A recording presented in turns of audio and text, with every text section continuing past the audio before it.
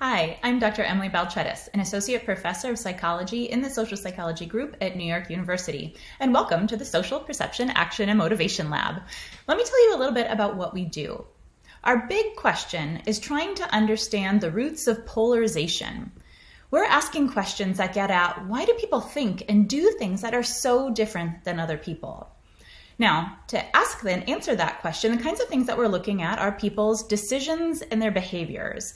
But this really reflects the end of a long process that precedes it.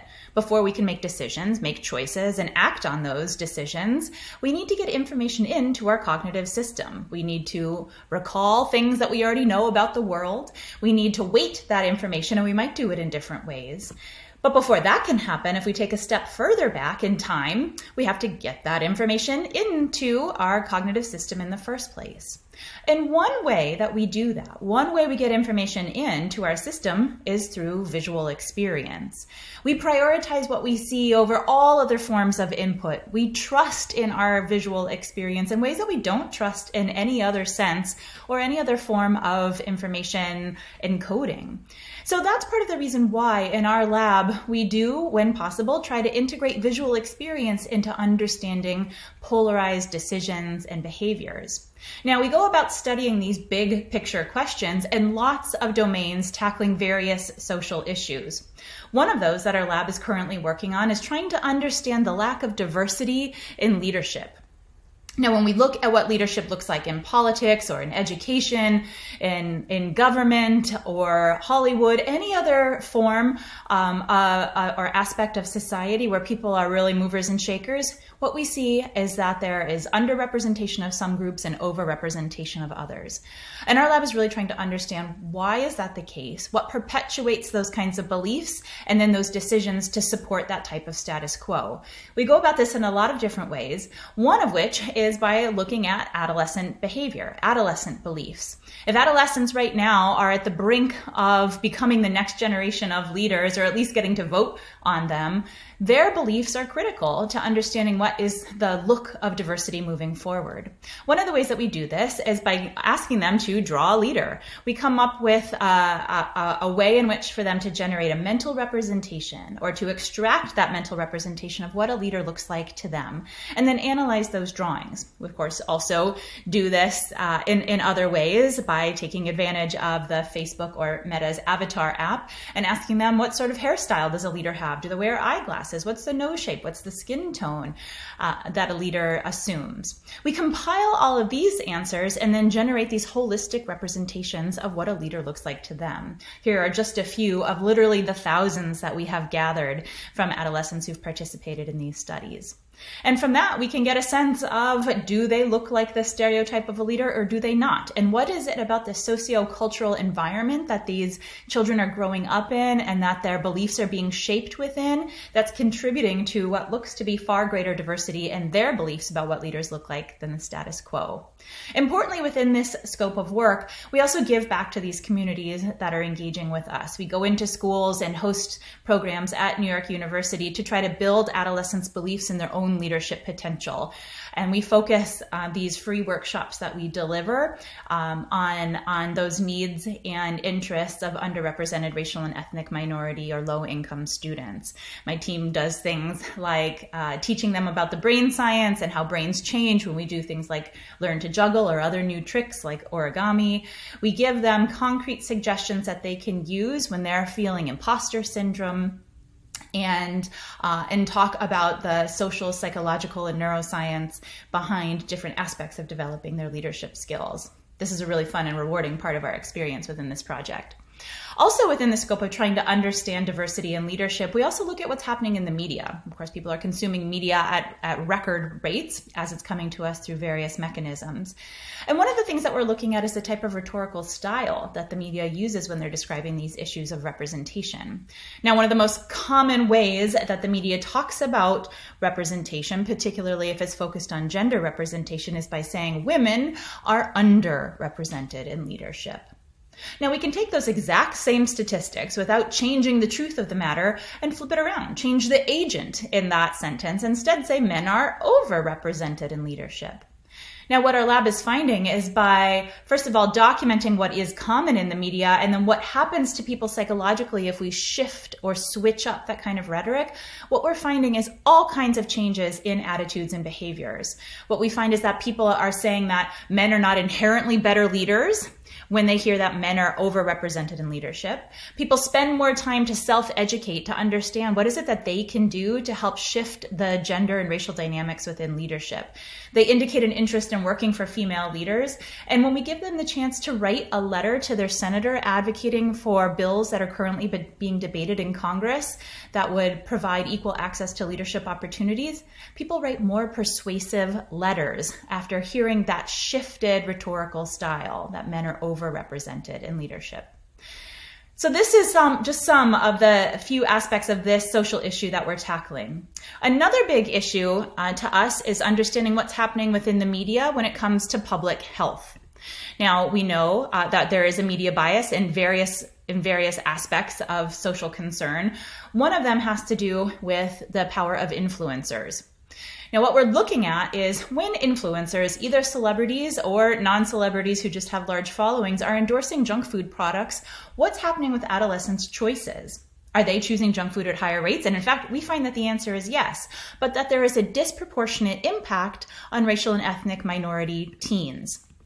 For them in particular, seeing somebody who's of the same race or ethnicity as them, who's endorsing a junk food product, is having a much bigger impact on their choices about the kinds of food that they want to consume themselves. Of course, the influencers have a scope of impact for all teenagers, for all people, but there is a greater impact for racial and ethnic minority adolescents. It's though seeing somebody like them is swaying their choices more.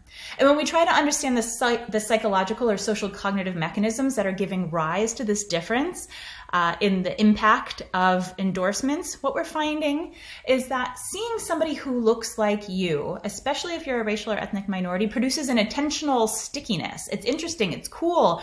Our attention is drawn to these people who don't appear all that often in media, but when they do, they're having a much bigger impact. They draw our attention. If you're a racial and ethnic minority teenager, we think that those images are cooler, and as a result, they have an impact on the food choices that we're making. Now, to go about testing these kinds of questions, we use various methodologies. One of them in this line of work and in most lines of work that we are engaged in is that we use eye tracking. We have a special eye tracking monitor that can record where people are looking without their awareness because our eye tracking sensors are actually embedded within the frame of this monitor.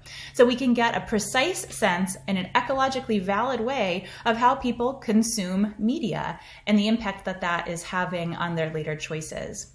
We use this technology also when we're investigating another social issue, and that's bias in legal decisions. Of course, we have seen videos of police and civilian altercations going viral in recent times, and these videos are entering into the legal system at an exponential rate. And it's sort of the Wild West right now of how the legal system treats video evidence, and we have a very thin understanding of how jurors see or take in or consume that visual media. Now, what we're finding here is that knowing whether somebody is biased towards police officers or against them, towards Black individuals or against Black individuals, or any other social group that we've studied, is not enough to know if they're going to show a bias in their punishment decisions if they get to act as a juror. That's pretty controversial because that seems like a truism, that our pre-existing beliefs are going to shape the judgments that we have about people if we allow them to. But what we're finding is that it's important to take into consideration not just what they believe beforehand, but how are they looking at that evidence when it's presented to them. Because our eyes can't only focus on a very small proportion of our visual surroundings at any one point in time, we have to shift our eyes around. That means we're missing some of the evidence. We're not seeing all that's really there. As a result, it's what the visual evidence that we have is ambiguous, and we use then our pre-existing beliefs to make sense of and fill in the gaps of our understanding. And that can give rise to bias in legal decisions. Another thing that we have been focusing on is trying to understand differences in people's risk assessments. We've been focusing on cybersecurity here as one domain in which people would benefit by making accurate assessments of their own risk, but we're finding that people don't. One of the common ways that cybersecurity companies try to help people to protect themselves against harm is by presenting shocking, scary statistics about the likelihood of being targeted. 65% of Americans have fallen for a scam. 47% of Americans have had their personal information exposed. 1 in 3 homes have computers with malicious software.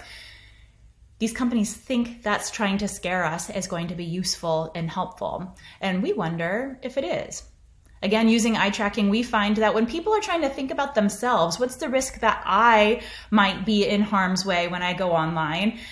These numbers don't mean anything to them. In fact, they're not even looking at these base rates. So the most commonly used tactic to try to protect people against cyber threats is not effective because people are not taking these numbers into consideration. And we try to unpack the social cognitive mechanisms behind these differences in self and social judgment within domains where people are assessing risk. Another line of work that our lab is engaged in involves exercise. Physical inactivity contributes to the obesity pandemic that we're seeing, but we were wondering if there's something we can do to try to help people increase the rate of exercise.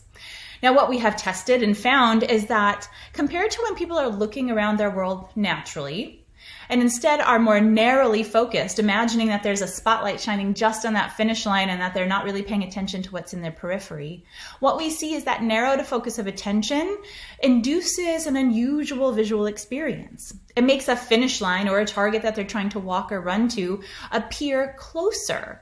And when that illusion of proximity happens, it increases people's motivation. There's a cascading effect on their psychology. They feel like the task isn't as hard, that they're up to the challenge, and that they can get the job done. As a result of the change in psychology, we see an improvement in performance. They walk more. They go out for walks more often. They take more steps. They go farther. They walk faster, in fact. And not only do they do that when they're in the lab and we're watching them, but they do that after they've left the lab and they're exercising in the wild on their own, but they give us access to their fitness tracker apps so we can see what they're doing even after they've left our lab. So these are just a few of the social issues that we are really interested in tackling to understand polarization. Why do you and I think different things? Why do you and I act in different ways than other people do? And what are the steps in that information processing spectrum that is contributing to these biases that we're seeing at these later stages?